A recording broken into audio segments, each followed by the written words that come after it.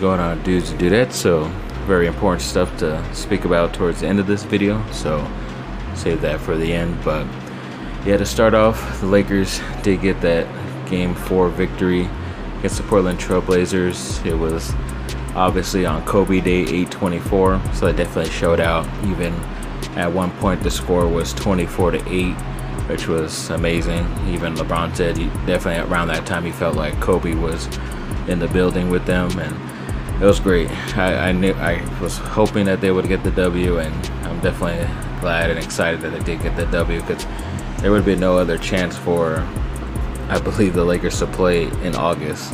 So it was definitely a perfect match and perfect timing for everything, and definitely glad it went our way. And looks like they'll be able to sweep the series, just because Damian Lillard looks like he has left the bubble to get a second look on his knee, just because it hasn't been right, and I guess he's not going to be able to return back for the series, which sucks for Portland, but hopefully the Lakers will be able to take care of business at some point, but I'll get into that a little bit later.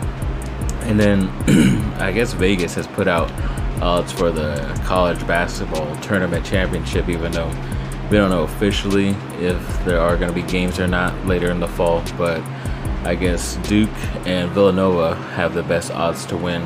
I don't know who's on Villanova this year or who they got recruit-wise, but Duke obviously has a lot of the top players coming back, and a lot of good guys coming in this year as freshmen, so they should be up there, but we'll just have to wait and see as usual when it comes to Duke. Then USC football and their men's water polo team had to pause their workouts right now, just because I believe there was 8 positive tests of COVID. They didn't technically say that it was those teams that were involved, but I guess those teams are pretty much the only ones that are on campus right now, so they paused the being able to practice for those guys, and then being able to trace it, see how it goes. But everything should be able to go within the next week. But yeah, as of right now, everything's paused there. But when it comes to some positive news, not positive COVID, the NFL, they said last week that they had 0 positive tests for COVID, which is pretty amazing, especially because they haven't really put any of those guys in a straight bubble so far. They're just kind of making sure they make the correct choices while they're at home with their families, and then the families make great choices as well. And as of this second, there are 0 positive tests, but it might be different once teams start traveling as well. Just have to wait and see about that. And the NFL, or SoFi Stadium, where the Chargers will be playing their home games along with the Rams, said that there will be no fans in the stadium this year, just to take the extra precautions to be able to not transfer this dumb virus around. So I think it's a good idea. Just I don't know how they're gonna get the revenue back if there's exactly no fans at all. I mean, some places have talked about even having a certain number of fans, especially college football places, but even that still seems a bit sketchy to me. But yeah, they did say that the Chargers, especially when it comes to next year's free agent class, have like 2 of the top 25 guys in all of the free agency, which it sucks, but I mean, these guys definitely deserve the praise, because wide receiver Keenan Allen will be a free agent next offseason, along with their tight end Hunter Henry, both starters for the Chargers. I think when it comes to a tight end position, you could kind of find that anytime, whether it's in the draft next season or some other guy who's available who will be a free agent as well. So I'm not really worried about Hunter Henry, just because he always gets injured as well. But Keenan Allen, it's tough. You want him to finish his career as a Charger, but he will be over 30 plus years old, so it might be time to move on. But we'll just have to wait and see what goes on with that. But yeah, it will be tough to see Keenan Allen go. I just hope he doesn't go to one of our division foes as well. So yeah, we'll see how that goes coming next summer in 2021. To finish off this video, so yes, Cameron Smith, the ex-USC linebacker, now Minnesota Vikings linebacker that I mentioned, that was having open heart surgery that he found out he had due to a COVID test he had, which luckily he did have, and yes, it went successful, so everything looks good. It might be a little bit of a while for him to get back onto the field, but there's still a possibility he will be able to play, which is great for him. So he's one of those better, all-around football players, so good luck to him, and definitely glad everything went successful for him. But another guy who's dealing with some type of injury for one of my teams is, of course, I mentioned him the last time, wide receiver Mike Williams for the Chargers. It looks like he's going to be out 2 to 4 weeks officially. But of course, if that happens, and that definitely bleeds into the regular season, he could miss the first 2 to 3 weeks, which sucks. But we're going to have to see how that all develops, because it is like a collarbone-ish type of deal. He made a dive without any pads on for some reason, and yeah, messed that up, which sucks. But hoping for a speedy recovery so we can be able to do what this next topic is that this article said that Chargers were going to be one of those teams that were going to surprise a lot of people and actually do good, have a good record, and make the playoffs. But any other like type of simulation or like mock drafts for next season where they project which teams are going to be towards the end or at the end, or who could win and everything, Chargers are always having a top 10 pick, which means they had a crappy year, just like they did this last year when they had a top 10 pick. But I don't know, I think they have enough pieces with that when they're healthy and everything's clicking correctly, they should be able to do well.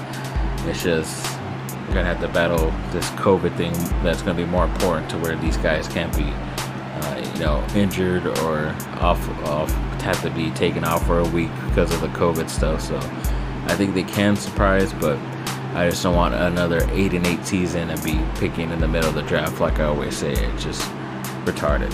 But yes, and miscellaneous news before I get into the real bigger stuff is the Killers. They recently had their newest record come out a day before my birthday last week, which is really cool. I liked it.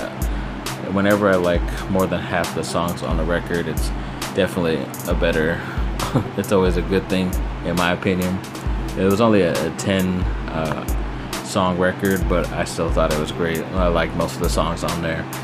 And yeah, apparently they're already going to start working on new music, which is kind of crazy, but also not too crazy, just because it's COVID and you're just staying home doing nothing. So it's kind of obvious that they would have all these things in the works and being able to get out some more stuff. And especially if the last record was just 10 songs, it's kind of easier to do that instead of like a 15 song album.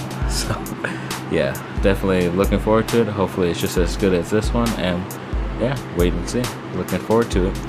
But then getting into the bigger news, so Lakers were scheduled to play Wednesday, but the Milwaukee Bucks decided to boycott their first game because they had the first game that day against the Orlando Magic. And then sequentially after that, we found out that all the games were postponed for that night. And then when it came to players meetings and everything like that towards last night and even this morning, it seemed like the Lakers were more upset that the Bucks, like they weren't upset at the fact that they did it, but that they kind of did it alone without any like mentioning it to anybody or being as united. But once they met the first time, they kind of figured everything out and were on the same page. But now I'm pretty sure the games today are also postponed, which is pretty obvious. See, there weren't going to be any games again the following day after those games were postponed. But even there's like some talk last night that both the Lakers and Clippers were the two only teams that decided to not want to participate in the rest of the playoffs this season. I guess they were just that frustrated and upset about the whole situation. Of course, it's a bad situation to happen up there in Wisconsin. We all know about it now, but yeah, I just think everybody's been blindsided, and I think the NBA players thought they would be able to have more control and being able to get their message out while they're down there. And I think they've been doing a pretty good job, especially in their post-game or post-practice meetings. They've always been mentioning George Floyd or Breonna Taylor, and now Jason Blake, the most recent victim to this stuff. So I think that they've been doing good. Obviously, everybody could do better, which is what I'm sure they're striving for, which is great for them. I hope they're able to get what they want and need to be able to get the message out, and hopefully there is some justice that gets solved up there in Wisconsin, because as usual, nothing's been happening with those cops, or the cop that did the shooting on the guy. So it's just overall a sucky situation. Hopefully good things come come out of this. What I heard from watching the ESPN stuff this morning was that they're gonna maybe be able to resume the games on Friday, so they would just have the games that were happening on Wednesday just restart that again, and with games that are supposed to be played today restart on Saturday as well. So it could be going back to normal, just like Shaq said. Just because they don't play games right now, or ask for change at this very second, nothing's gonna happen like right away, obviously. So I think them staying down there in the bubble, being able to have the ultimate platform of being one of the only bigger sports on right now is probably better for them. We said that going into the bubble, that there was a better platform, and I just think they'll be able to get through this, hopefully, and hopefully we will get answers with a lot of the other BS that's happening up there in Wisconsin. And yeah, just have to wait and see. Like everything, definitely hoping everything goes right for everybody. Thanks for watching, people. Like and subscribe, comment down below, let me know what y'all think. Have a great rest of your day. Right on.